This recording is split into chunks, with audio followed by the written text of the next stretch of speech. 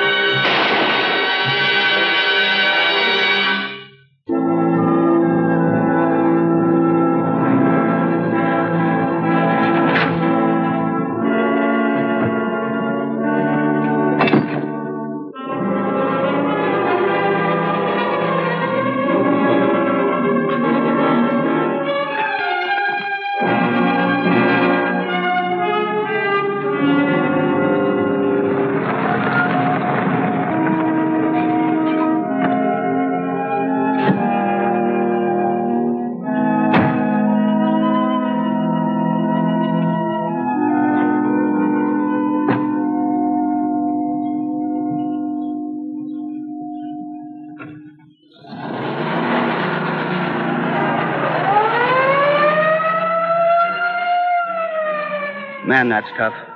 The doc. Even doctors aren't immune to heart attacks. This is going to hit everybody pretty hard. Doc Sheldon was one of the best-liked men in Cochise County. He was a good man, all right. Somebody's got to tell his wife. Yeah, I know. Who? Want to come with me?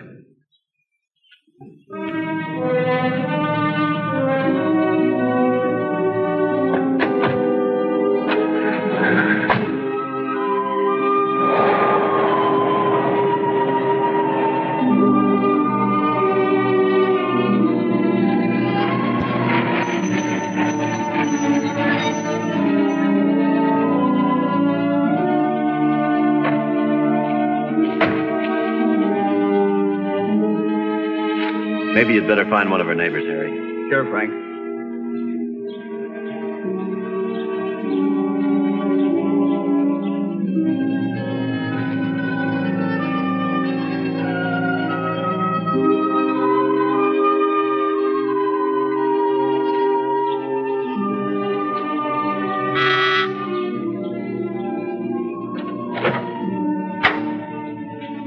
Hello, Sheriff. Hello, Mrs. Sheldon. Come in. Thank you. The doctor isn't in. I know, Mrs. Sheldon.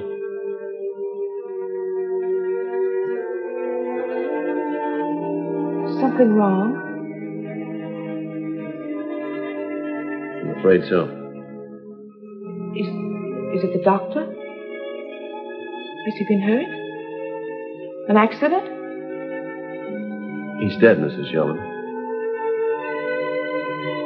Dead. It must have been his heart. He was found by the side of the road.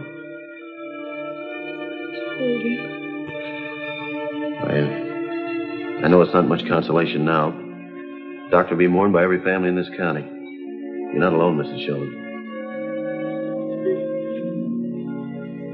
About the arrangements, Mrs. Sheldon. Would you like us to help? Would you please, Sheriff? I'd be so grateful. Will the Chester mortuary be all right with you? Begged him. I told him to slow down. Take things easy. Stop trying to do so much. Try to lie down for a while, dear. Well, I guess we better be going, Harry. We'll make the arrangements, Mrs. Sheldon, just as soon as the autopsy's finished. Autopsy? But you said it was his heart. Well, it's just a formality, Mrs. Sheldon. Whenever a person dies unattended, an autopsy is required. Oh, I see.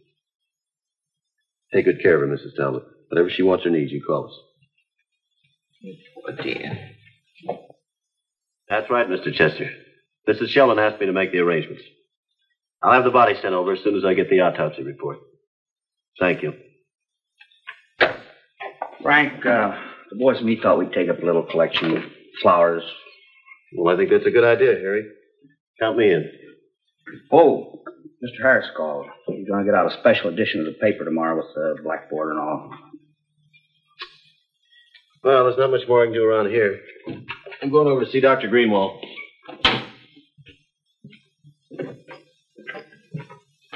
Well, hello, Doctor. Hello, Sheriff.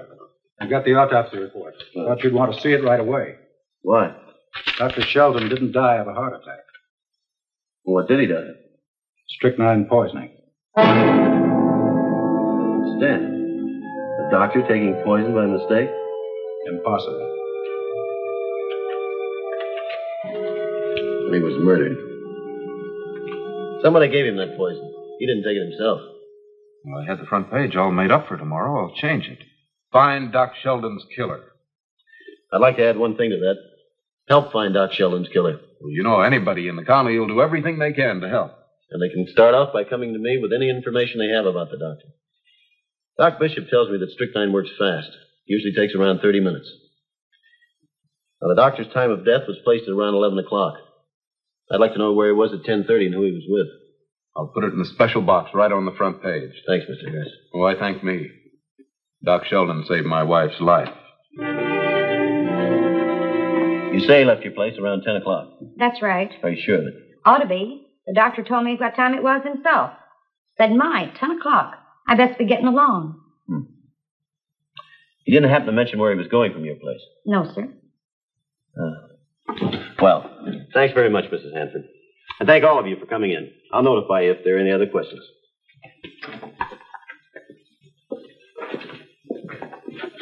Well, here's what we got, Harry. Mrs. Talbot says she heard the doctor drive away from his home around 9 o'clock. Called on Mrs. Lawson at 9:20. Joe Turner at 9:35. Mrs. Hanford at 10:10. Left there around 10 o'clock. That leaves a whole hour unaccounted for. Yeah. Let's see. Mrs. Hanford lives around here. Doctor was found here. Between the hours of 10 and 11, he was somewhere in this area. There's a lot of ranches in that vicinity, Frank. I know it. We're going to check on every one of them.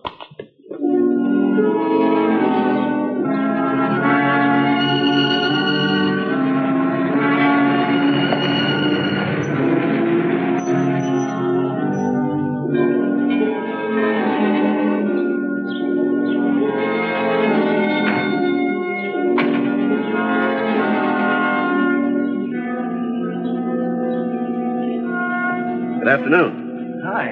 You Mr. Saunders? That's right. I'm Sheriff Morgan. This is my deputy, Harry Olson. Howdy. What can I do for you, Sheriff? Well, we were hoping you'd give us a little help. Sure. Did Dr. Sheldon stop in here around 10:30 yesterday morning? Well, I haven't seen Doc Sheldon. Let me see. Must be close to a month, maybe more. But you knew him. Oh, sure, I knew him. Who didn't? One of the first people I met when I came to town. You're sure he didn't stop by? Of course I'm sure. It's kind of funny. What is? Well, the Peterson boy up the road said he saw him coming down this way around 10:15 yesterday morning. So? So I'm asking you if he stopped in. And I told you he didn't. Look, Sheriff, I read about it in the paper. If I'd known anything, I'd have been down to see you. He's a fine man, the doc. Everybody liked him. Well, somebody didn't. Frank, the kid could have been mistaken. Yeah, I guess so. Well, thanks anyway. Like I said, if I'd known anything, I'd have been down to see you. Didn't have to make a special trip all the way up here. I know we didn't have to. We wanted to. Thank you.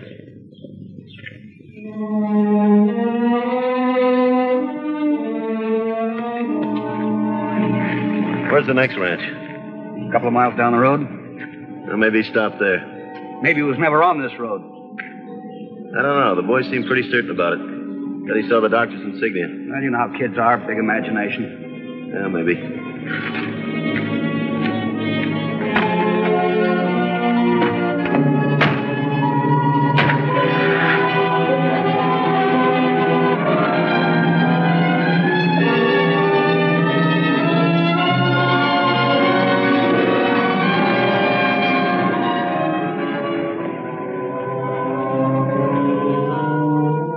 I can't figure it, Harry. There's no poison in his satchel. Where'd he get it? Who gave it to him?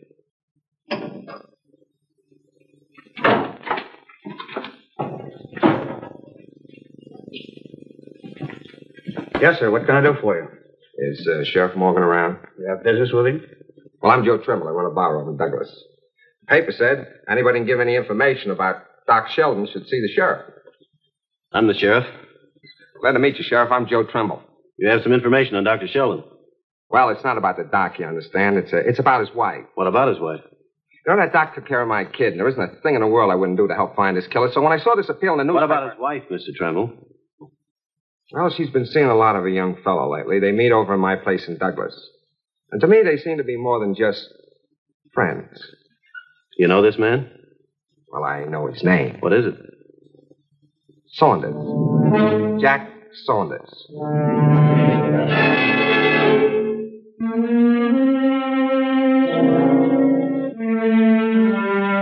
How are you feeling today, Mrs. Sheldon? Well, I thought I had myself pretty much under control until I found out that Robert was... just doesn't seem possible.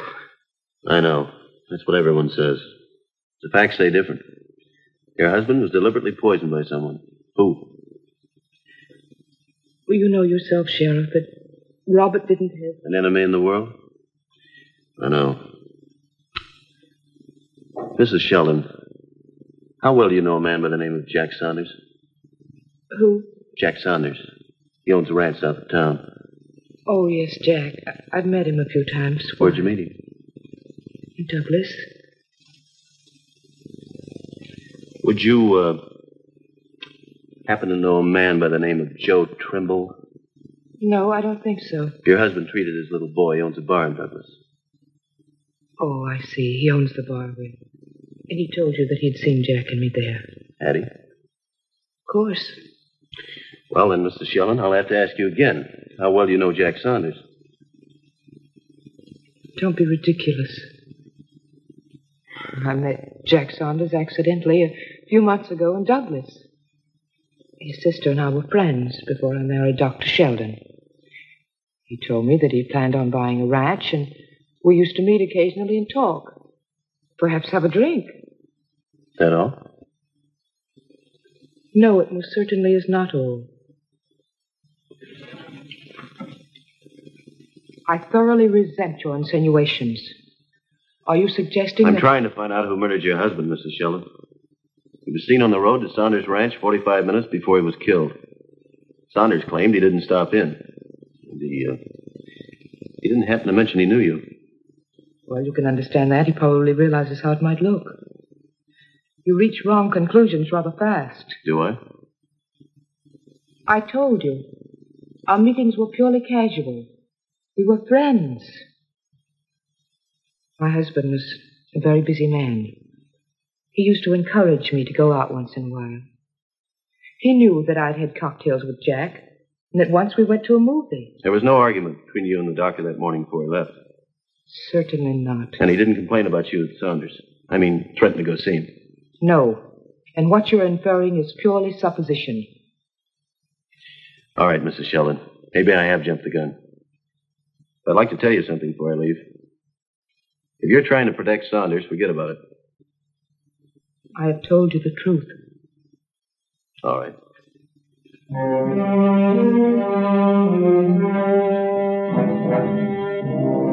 Here he is now, Mr. Landry. Oh, hello, Hello, Sheriff. Mr. Landry. What's the matter? Am I overdrawn at the bank? No, nothing like that. I just ran into a piece of information I thought you might like to have. Oh? Connection with what? Dr. Sheldon's murder. When I heard that he didn't die a natural death, I went through his files and accounts at our bank. I came across some interesting things. For example, during the past few months, Mrs. Sheldon has been systematically transferring his money and property into her name. Now, this is the ranch that he owned up Sandy Creek way. Mrs. Sheldon owns it now. On June 9th, she drew $2,500 out of her account in cash. There's no law against that, is it? No, but the next day, June 10th, Jack Saunders made a $2,500 payment in cash on his place. Now, of course, it could be coincidence, but, well, I just thought you should know about it. You're absolutely right. May I keep these papers? Sure, they're just copies of the originals. You keep it to yourself. Of course, our files and accounts are strictly confidential, but as you well know, Doc Sheldon was the best friend I've ever had. Thanks, Mr. Landry.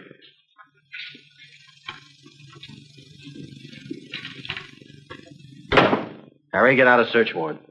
What name? Jack Saunders.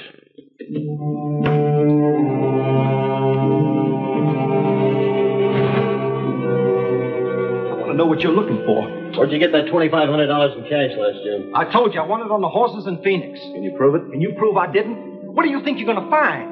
I don't know. Poison, maybe. What do you mean poison? What time did Dr. Sheldon leave here Monday? Dr. Sheldon wasn't here Monday. I told you that.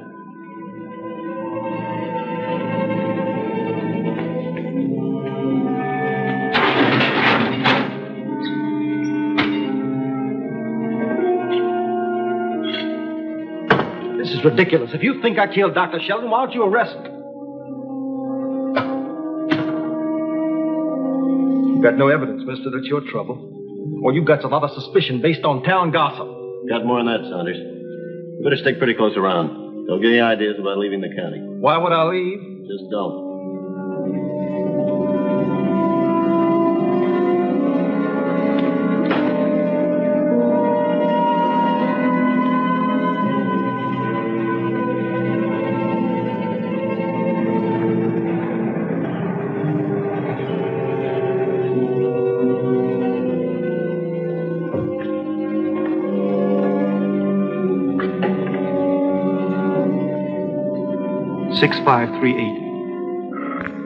Hello? Grace, Morgan was here with a search warrant. Jack. Grace, don't hang up. He knows something, honey. I tell you. Grace, don't hang up. Grace!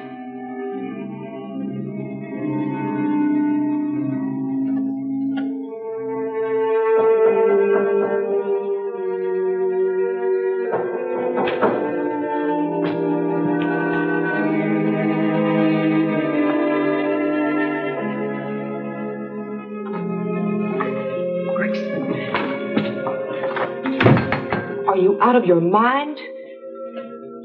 Couldn't help it, honey. I had to talk to you. Well, not here. What if someone saw you? Nobody saw me. I was careful. Morgan may come back here, or he may go to your place. He's already been over to my place. Grace, why'd you hang up on me? Because it isn't safe to talk on the phone. Well, that's why I came over, honey. It isn't safe to talk here either. Then meet me someplace, will you? I might be followed. No, you're smart enough to take care of that. You got me into this mess, and so help me if you don't get me out. Meet you at Stony Canyon. You better be there, Grace. You better have some good ideas. We're in trouble, honey, big trouble. I don't know what Morgan's found out, but he's tying us up in a neat little package, and I'm not going to swing for this alone. You're not going to swing for anything, Jack. You're just panicky. Morgan doesn't have anything on us except a lot of circumstantial evidence. Yeah. The important thing is to keep our nerve. You're a cool one. You know why I let you talk me into this in the first place. Don't you? Don't you? Gracie. Gracie, honey. That's better. Now, we'll meet. We'll get our stories straight. Yeah. But you won't lose your nerve, now will you, Jack? No, Grace.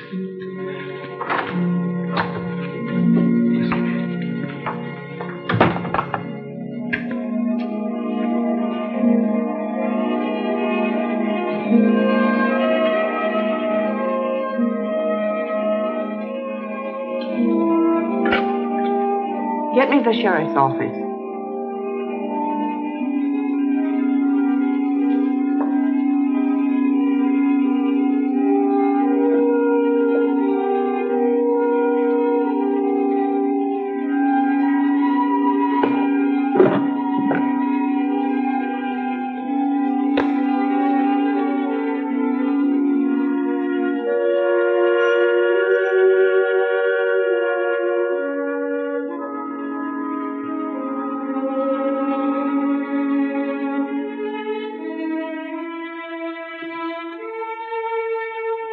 Don't get out, Jack. We can talk here. You're late. I've been waiting.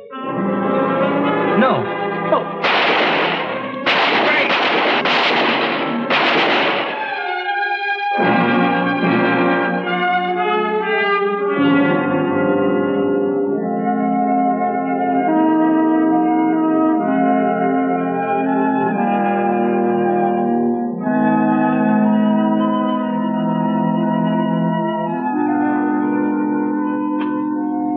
Morning. What are you doing here? Suppose you let me ask the questions. Why don't you leave me alone? Why don't you stop persecuting me? Where have you been, Mrs. Sheldon? For a ride. Till daybreak? I couldn't sleep. I thought a little air might help. Where'd you ride to? I don't know. Toward Tucson, up in the hills someplace. Why? What difference does it make? I understand you had a visitor last night. Your friend, Jack Saunders.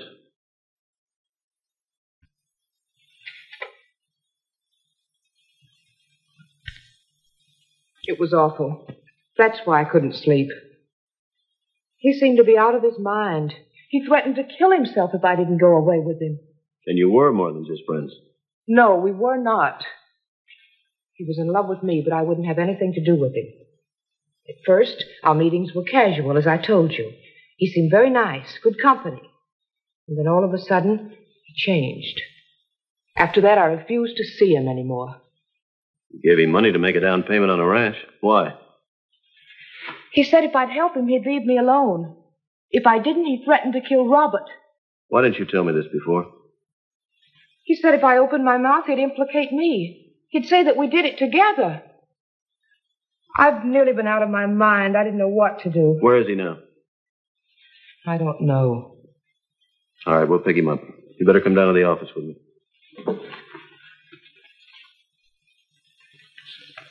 I'm telling you the truth this time, Sheriff. You believe me, don't you? We'll see what Mr. Saunders has to say for himself. Don't believe anything he says, Sheriff. He'll say we were in it together, and it isn't true. It isn't true. Take it easy, Mrs. Sheldon. No jury ever sent a woman to the gas chamber on circumstantial evidence, or on the word of a killer.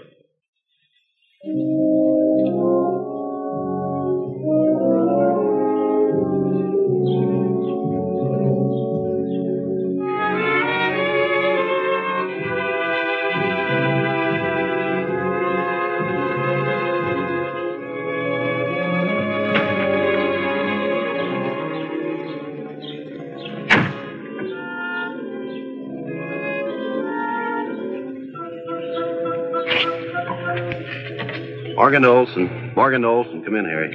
Go ahead. Any trace of Saunders yet? Not yet. Boys are out looking. Well, you better put out an all-points bulletin. He may have skipped the county. Right? I'm bringing Mrs. Sheldon in. She wants to make a statement. Okay. That is all.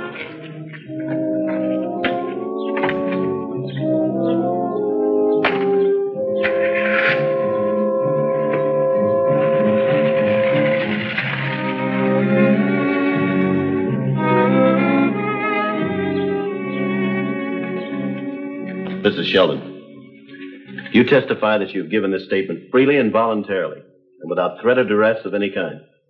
I do. Have that transcribed right away, please. Could I have a glass of water, please? Surely. Sheriff's Office, Olson. Yeah? Where? Okay.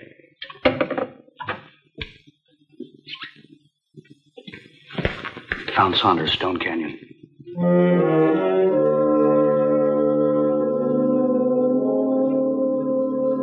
They found him, Mrs. Sheldon. Jack?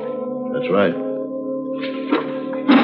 Don't believe anything he says, Sheriff. Please. You told me he'd kill himself if you didn't run away with him. Yes. I'd like you to come with me. All right.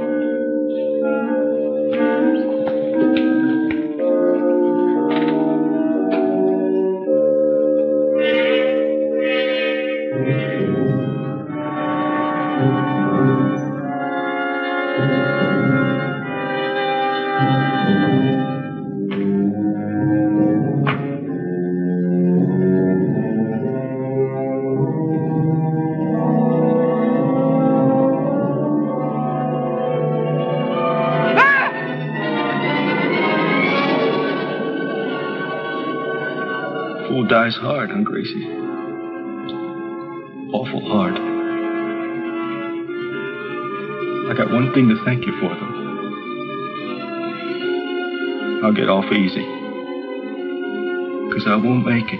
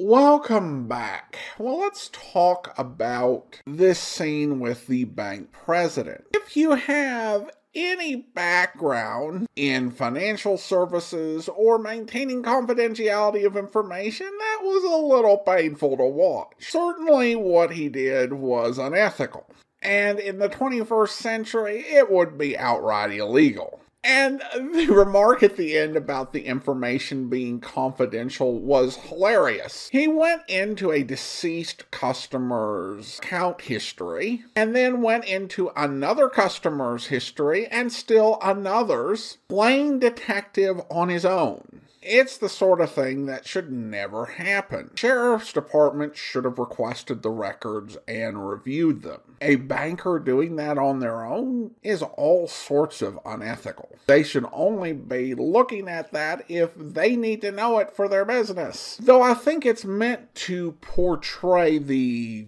idea of how well loved the murder victim was and how eager people are to cooperate. In addition, it's a persistent theme in a lot of Golden Age media is that there are some finer niceties and procedures, formalities that would always be practiced in larger cities, but that small towns might essentially waive and just kind of do things their own way. But of course, in the 21st century, when it comes to something like this, I don't think it matters what size of town you're in. What this bank president did, this one is don't try this at home or at your hometown bank. The wife was portrayed as a very cool and calculating customer, capable of telling bald-faced lies with a straight face to the sheriff, feigning outrage that he would even think that sweet innocent her had anything to do with this, or was anything less than the picture of propriety, and sort of kissing her lover before setting up a meeting at which she intended to kill him.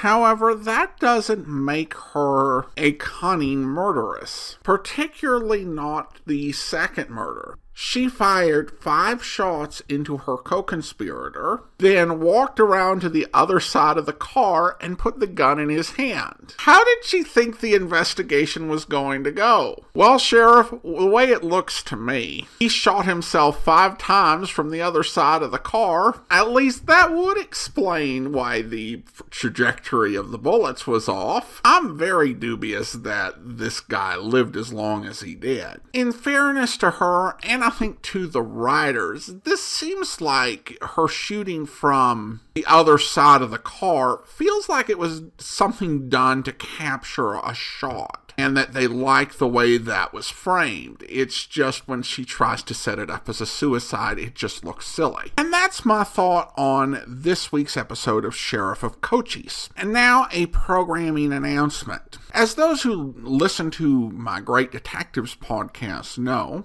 my wife and I are expecting our first child coming up very shortly. I've made plans, and hopefully all of our audio podcast are going to continue on without interruption as I've recorded episodes ahead. But Public Domain Video Theater will be going on hiatus for new episodes. I hope to have Video Theater resuming in May. If you are getting Video Theater through podcast, we'll be sending out some encore episodes. And of course, if you're watching this on YouTube, our entire playlist of 110 videos is at your disposal to rewatch until we return. Your understanding is definitely appreciated in this. That will do it for today.